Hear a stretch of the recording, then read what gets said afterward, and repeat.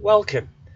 In this video, we are going to use the Gooru platform to lay out our OER textbook. And in this case, we're going to make it a mathematics textbook. First of all, make sure that you have an account and that you are logged in. Look for your username in the top right-hand corner and click on there so that you can see the various existing courses, collections, and assessments that you might already have. However, we're creating something from scratch, so look out for the Add button, the green Add button on the right-hand side, and if you open the little drop-down menu, you can see it gives you some options about what is it you want to create. We're going to create a course, and this is going to be the container for our textbook. So in this case, I'm going to call mine an OER mathematics textbook, and in my case it fits more or less into the high school area, so we're going K-12, and then we can say add. Now we're in the edit course screen, and sure enough, there's the information that you have already loaded. If you want, you can add in a description or an audience, but the first option is to create additional units. So the way Gooru is organized is they have a course, and then they have units is the subcategory. So we're going to add one, and in this case, each of the chapters of my textbook, or units as they're called in Gooru, will be a topic within mathematics. So my first one is called computation. And then I can save that. And if I want, I can now do all the chapter headings. So I'm going to add another unit, and then this one I'm going to call number theory. And we can go on until we have the chapter structure. My next one would be consumer arithmetic, and so on. If we want, though, we can go into the chapters and then start adding in the next category. You can see here they've called them lessons. So we have a course, a unit, and then a lesson.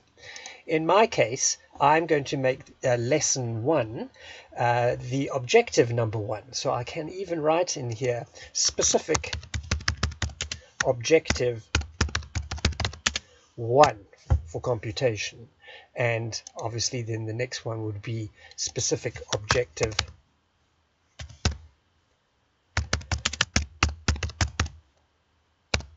2, and so on. So I can save these and continue to create that structure.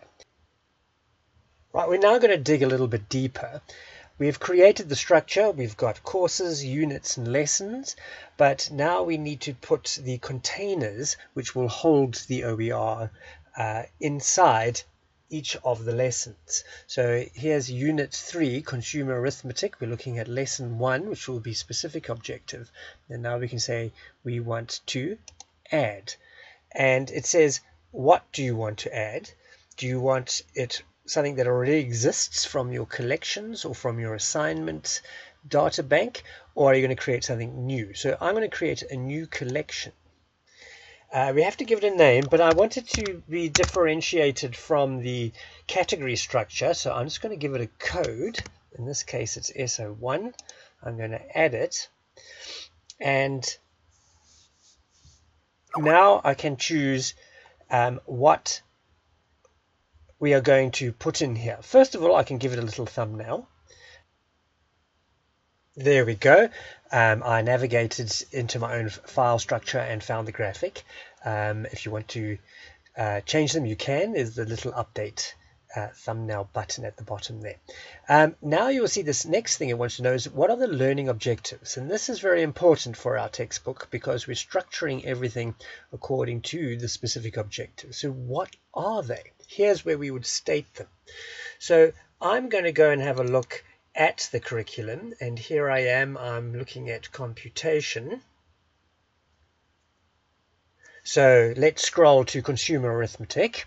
Here we go, and you can see there that those are the general objectives. So I need to look further till I find the specific objectives.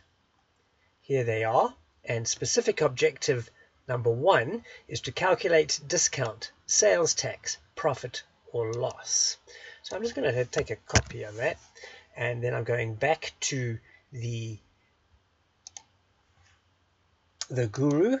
I'll click inside learning objectives and I'll paste it in. I'll just give it a little edit. And then it asks, what is the subject and framework? For international people other than the US, we can ignore this because it attempts to force us to choose a framework which means absolutely nothing to us. So we can ignore that and then make sure that we save what we have done. When we scroll back now to have a look at our course, we can see that under consumer arithmetic, when we scroll in, we can now see lesson 1, specific objective 1, and there's the little container or the collection into which we're going to put our OERs.